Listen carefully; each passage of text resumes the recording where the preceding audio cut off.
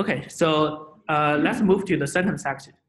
So so now we know how to like really clean up the data. Then we can see like what those data can tell us. So of course, in the last slide, I just show you a huge like heat map. Right? However, it's so difficult to see, so that's why sometimes like people like just rotate this heat map and then show this like triangle heat map. So, but the idea is the same. Like each dot here indicates how many interactions we observe for the two corresponding locations. Like because it's rotated, so you can see like this dot showing the interaction between this location and this location. So yeah, they're just like rotated. So after like people do like this experiment, as I said, like one important factor, one important thing that you can change like your conclusion is the resolution. Like what's the resolution you see these interactions? So for example, in the very low resolution, it's really like the enhancer promoter interaction. So if we want to study the promoter interaction, promoter enhancer interactions, then we really like using this like 4 kilobase resolution, because on average, like usually the gene have like several thousand base pairs. So then only at this resolution, we can see the interaction from the enhancer to the promoter. Then at this resolution, we can see many like dots like here. And each of those dots indicating that there are lots of interactions between one location and the other location. So it's in many cases, it's the interaction between the enhancer and the promoter. If we, yeah. What are the, how large are these genome regions? Just really where you can see the scale. Yeah, so here you can see it's only shows a small region, right? So you can see it's on chromosome 2, and the starting location is 75 million base pair. Yeah, and the end location is like 71 like 0.87 million base pair. So I think in total like it's like a 0.4 million bases, yeah, in the whole region. So of course we cannot draw the whole thing, right? So we don't have enough space, but we can just like focus on each of them. Then we can see these like interactions. So if we want to see the whole thing and want to draw the whole thing to the to the slides, then we need to lower the resolution. So that's why people also draw this heat map at the 10 kilobase resolution. Yeah. Now you can see the starting location is from like 65 to 73. Now you can see in total is roughly like 10 megabytes, right? So it's the larger region. And very surprisingly, you can see if you change the location, actually you can see very different things. Right? So on the very low resolution, you can see like those dots indicating the interactions between the two regions. However, if you lower the resolution, now you become like many triangles. Right? It's not dots, it's many triangles. So why it looks like that?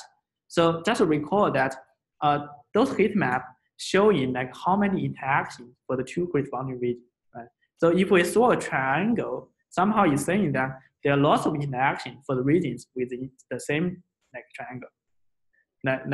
Like for this big one, you can see there are lots for any region that within the triangle they have lots of interactions with each other. Yeah. Well, for the other for the other triangle is like a different domain. Right? So that's why people define it as a domain, because really for the DNAs in the same domain, they interact with each other very rapidly. Well, for the other for the region outside the domain, they don't interact. So if we like map it to the structure, then the structure probably like this. So you can see in the same domain, the DNA just walking around like crazy. Well, for the other, like it's a very separated region, so it's a domain. Still, like even though we're using like this 10 kilobase resolution, we cannot we cannot see the whole chromosome, right? We cannot see the whole strand. Then that's why people also like further reduce the resolution. So I think this cover a little bit. Yeah, I think now like if we further reduce the resolution, the heat map will look like this. So now you can see it become different. Now we don't see, we not only see the triangle. So of course we see some triangle here, right? But still, like, it seems that those triangles expand to other regions that are far away on the chromosome. So that's why it looks like a very different pattern beyond this like a domain region. And that's why like people define it as a region. So I will illustrate more like in the next slide. So that's why like depending on what's the resolution we see the heat map, actually we can see different patterns. And that's why we study the structure at a different resolution. So as I mentioned, on the highest, on the very low resolution, if we just like see the whole heat map for one chromosome, then the pattern looks like this. So you can see it's like a grid. It's not a triangle. It's like a grid. So when we saw this grid, you can immediately imagine that actually there are two regions, right? So one is those like red region, the other is dark blue region. So after people like define those like two like regions, we can also like see how it correlates with something we know. For example, how it correlates with the genes on this chromosome. Right? So here each bar indicating like how many genes for each location, and also like how it correlates with the like those histone modifications. Right?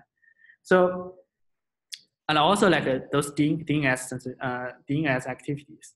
So for either those gene and those histone modification and those DNS, somehow they indicate in the open and the close of the DNA, especially for the DNS, because as we like I mentioned before, for the whole DNA region, some region they are like closed, they are accessible to proteins outside.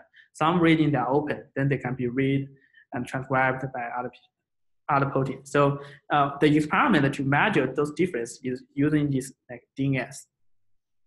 It's a protein that can cut the DNA. If it can cut, then of course it's like an open region. So that's why after people define this like domain, this like region, open and closed regions, people using a technique called eigenvalue decomposition. So the eigenfactor is really like if I want using a one dimension, like using a one factor to approximate the pattern in the whole matrix, then what's the best approximation we can have, right? So the best approximation actually is like eigenfactor. So that's why after we get this eigenfactor, you can see like now we can see a one-to-one correspondence. Like if the eigenvalue is high, then it's corresponding to this like a red region.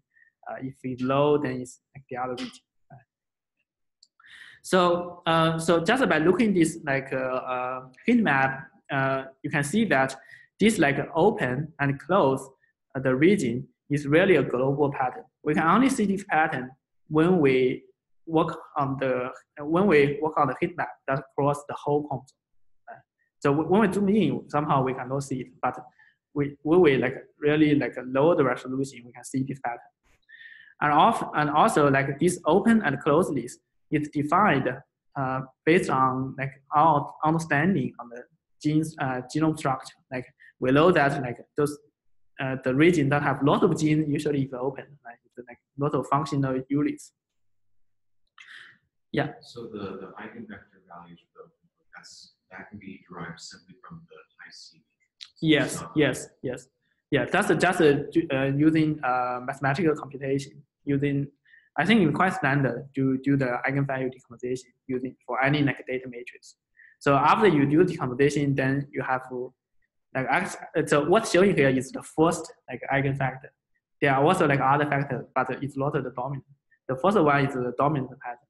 So that's why if we're using like one factor to approximate the matrix, then the first eigenfactor is the best choice. Yeah, and that's why it's showing here. After these like high-C experiments are widely adopted, people like can do this experiment in different cell lines, and surprisingly that if you have the heat map from 2 different cell lines and then do eigenvalue decomposition, you can actually find that they are different. They are not the same. So meaning that this like open and close really depending on something beyond the DNA, right? Something like epigenomic like changes. And go back, if we like know like you using a higher resolution to see, then we have those domain regions, right? As I mentioned, so this is called a topological associating domain, TAD domain. So the reason people call it a domain is just as we show here, like at this resolution, people often see many triangles, right? And those triangles indicating that there are lots of interaction for the regions in the same region, while very few for the two regions if there are two different domains. So different from those like open and closed, actually this domain region is very conserved across the cell types. Yeah. So, and more surprisingly, actually this domain region is even conserved across the species. As the example showing here, like two embryonic cell lines. One is from the mouse, one is from human. So usually if we're just looking at the mouse genome and human genome, in many regions they are not exactly the same, but they are similar. They look similar to each other. So that's why if we pick two regions on the DNA level, they are similar. Of course, they are not identical. They are similar. Then after performing the high-C experiment, which after we check the domain, you can see that they resemble the very similar domain structure, indicating that this domain maybe are determined really by the DNA itself rather than those epigenomic patterns. So I will like discuss more about the boundary of this in the later slides. But here you can already see that like those open and closed is not conserved among cell types, but this domain is actually conserved across these cell types, across different cell types. And also, like after people found those domains, people try to like understand how important this domain. So that's why you can see here it shows an example like how the changes of the domain can cause different disease, different type of disease. So you can see like in this region on chromosome, there are 4 very important genes. So people know that those 4 genes are related to the liver development. So in the normal, like in the healthy people, it functions like there are 3 like TAD domain regions. However, in some like diseased patients, you can see they have different changes. For example, in the panel B, you can see if there is a deletion, like in this region, you can see this deletion will totally like change the boundary of the second domain and the third domain, right? Because like this chunk of DNA just deleted. The consequence of this deletion, you can see it will like change the like the fingers in those patients. Also, like a lot of type of changes is like for the boundary of the first domain and the second domain, there can be like an inversion or the duplication happening. And also, if there are like inversion or duplication, it can also like change the boundary of the 2 domain regions and then cause different disease. Yeah. So of course, how the changes on the domain like really have different consequences is a complex process. But at least like here we can see that in many cases, those domain regions are very important because we change it, it can like have different consequences. If this domain region are very important, then how we can really like define the domain region based on the heat map we got from the high-C experiment, right? So of course, if we just saw the heat map, we can see those like triangles on the diagonal. But how we can like map those triangles to a well-defined domain region is something like not that obvious. Now then here we can use the techniques that we learned from like previous lectures, a technique called the hidden Markov model. So why hidden Markov model can help this? So actually, it's very natural. We can imagine that the domain is something like it's a very clear pattern, right? So it's either in the domain or outside domain. Either like a start a domain or end of the domain, right? So it's really a finite state. So it's a well-defined finite state. However, we cannot see those states directly from the data from the heat map, right? So that's why we want to infer those states from the interactions we get from the experiment. So that's why in this case, the hidden Markov model can be very helpful. So the input for this like hidden Markov model is people can define this like directionality index to quantify the bias of each location. So the way to compute this index is like this. So for each location, we just count like how many interactions are to the region that upstream of this location, right? And how many interactions to the downstream of this location. Then you just check the difference. Yeah. So if we see more interactions to the upstream of a location, then probably like it's still in the domain, right? Because it's like if we move the triangle, like it's still in the domain. So we see a lot of interactions for the region to the upstream. When it hits the boundary, then somehow this index will become balanced, right? So you can see in the middle case, if you just summarize like how many interactions to the upstream, how many interactions to downstream, then maybe at some point it becomes a very small value. So now you know that it's the boundary. Then after it hit the boundary, then when it moves to another domain region, the index will change, right? So now you will see more and more interactions coming to the downstream of the location you are checking rather than the upstream. Then you know you are entering the second domain region. Yeah. So this is the idea. So of course, because all those like heat map is from the experiment, it's very noisy. The same as this index we are computing is also very noisy, right? So that's why we want to like define some states. So we hope to infer those states from those like noisy data. Then what are states? So in this model, you can see we can actually define like 3 different states. One is like is to the upstream. The other state is downstream bias, right? And the third case like is at the boundary. So we either is at the boundary or in the very middle of the domain. So we don't know where it goes. So that's why you can see like this figure showing the result. Like if we compute the index, we can see like sometimes it's positive and then become negative and positive, negative, and positive, negative.